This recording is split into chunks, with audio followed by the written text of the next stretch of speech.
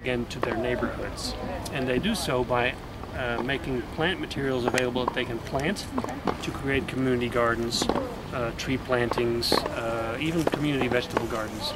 The plants, in this case the trees, are made available through an organization called the Lucas County Soil and Water Conservation District, and they should show up shortly here. So they provide the trees. The students actually grow the trees and excavate them, I guess is the word. Okay. So they're ready for planting. So it's a real, the philosophy behind it is that Toledo Grows wants residents wants to develop a better allegiance by the residents to their neighborhood, whether it's campus or their own little neighborhood, doesn't really make a difference. And they do so by planting plants and trees. So these trees are made available to UT at no cost. The labor is at no cost, although you can tell that the grounds department really is very, very helpful in preparing. So it's really a collaboration with the grounds department as well. UT Grounds, Toledo Grows, and Lucas County Soil and Water Conservation. Those are the three organizations. The upshot is that we have 40-some trees, and some as small as 3 feet, and some as tall, what would you say, 6 or 7 or 8 feet, that the grounds department and I, we've selected sites for these trees to be planted. What we'd like to do is have sites that are visible, so the students have some recognition of their work, so to speak. And the both Grows and the Lucas County Soil and Water Conservation District have asked that we do something that links them with the river. So this is in an overall sense, maybe I'm representing the Commission on the River, the President's Commission on the River. So if there's a fourth collaborator in this, it's the President's Commission on the River. Why do you think planting trees and planting gardens brings the community together? I know Toledo Grows has done a lot of different things downtown, a lot of urban students, elementary kids with community gardens. Why do you think gardening is one of the things that brings the community together? That's a very good question. It is planting gardens builds a connection between the residents and their neighborhoods, between students and their campus. Everybody, this is just from a strictly personal point of view, Hassan. When I was young, I always had a favorite tree, the one that I saw from my bedroom, right? And that tree was always there. And when I was young, and maybe many others, I grew my own vegetables. And it really made a connection with the earth and my immediate environs. My tree, my vegetables, my plants. And so I think that's it's kind of an ethical thing or a philosophical thing where people get more connected to their area if they have their hands in the soil and see something grow that they've planted.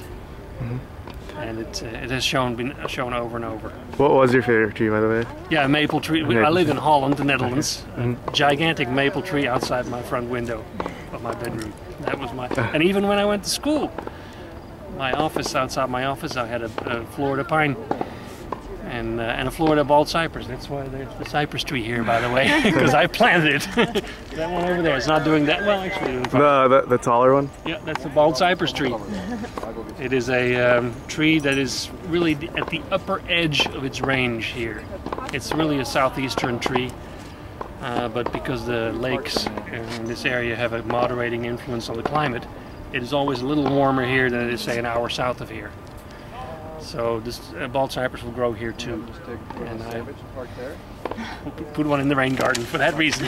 Now you know. All right, so can you give me some background on today and what exactly is going on and the mission of Toledo Grows? Toledo Grows is the outreach program of the Toledo Botanical Garden. We do community outreach, we support community gardens, and we have job training programs for inner city youth. The program that we're working on right now is a partnership between Toledo Grows and Lucas County Soil and Water, dubbed Green Corps, and it deals with stormwater decreasing stormwater through building of rain barrels, installation of rain gardens around town, and planting trees in floodplains like we're doing today. And so it was a natural partnership with UT because they had those same goals. What's it been like working with the inner city youth and kind of rehabilitating some of these offenders, people on probation? What's it been like? It's pretty amazing, actually. I learn as much from them as I am trying to teach. You know, it's basically soft skills that we're trying to get across so that they have the skills to go out in the future and apply for a job, write a resume, interview, and then retain that job. You know, things like showing up on time, proper language, having fun, just things like that. So it's a really, for me, it's a really great time. We just work side by side on community gardening projects and rain gardens and planting trees and stuff like that, which I love to do. Yeah. And they feed into that, and they oftentimes love it too. How do you think working on these rain garden projects is successful in training them? What do you think that they get out of it in terms of job training and just collaboration? Well, a whole host of skills. Those soft skills that I was talking about before. Working with a team, working with each other. As often as possible, I like to give them the responsibility of, you know, once we've done a couple, the responsibility of decision making. You know, where do you think this one should go, given all of the information that we've learned from Lucas County Soil and Water, etc. Where does it go? What kind of plants should we use? Where? What kind of spacing should it get? And they're learning these skills of planting a rain garden, but they're also learning the skills and the self-confidence to make decisions and work as a team and be leaders, while others are sometimes followers, and then it switches. Cool. Appreciate the question. We're opening up to organizations in the community to give them opportunities to help us with ownership and being sustainable. And universities looking at putting native trees in that actually will adapt to the area. We're working with Hans Gothens, professor in the area, and other communities to help organizations in the community to help us with our initiative to be better stewards of the land.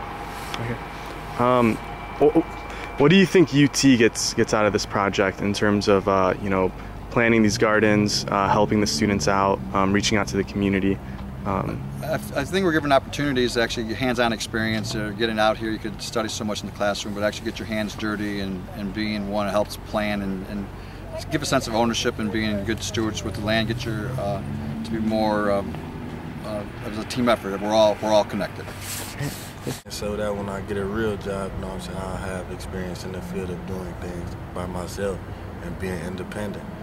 Like now I'll be able to learn, you know what I'm saying, basically by doing this program I'm learning how to live on my own and do things on my own. Well, what kind of things have you learned? I mean, like environmental things basically, and just stuff like when I go to trainings they teach you how to do stuff like originally for regular jobs, not just this job, because this is a part-time job. Yeah. So like they be teaching you like manners and how you talk to your boss and stuff like that. It's just a whole lot of stuff that when you do get your own regular job or your real job out here, your full-time job, you'll know exactly what to do. Have you had another part-time job, full-time job before this? Sir. No. All right. So, are you planning on going back into the work? Are you planning on going into the workforce after this? Yes, sir. Cool. What are your interests? I mean, I really haven't thought about it all the way yet. Yeah. But just being able to provide for myself and support my family. Cool. Well, what have you learned environmentally from working with them in terms of gardening and crops? Today, that is a lot of hard work. Yeah. And I mean, just a lot of stuff like what different plants are. You know what I'm saying? They was talking about all the little different plants we was planting. You know what I'm saying? I was just learning how to garden, you know what I'm saying, and do it the appropriate way, how to do it the right way. You know what I'm saying? Then yesterday we was digging holes and, you know what I'm saying, planting, just doing a whole lot of little stuff that we was doing, throwing a little manure and stuff on the grass so that next season it'll be appropriate to put the stuff in there and be able to plant the tree so the dirt will be how you call it, I would say clean, you know what I'm saying, and ready to put plants in there. Do you plan on applying these skills to your own like personal garden? I plan on being self-sufficient.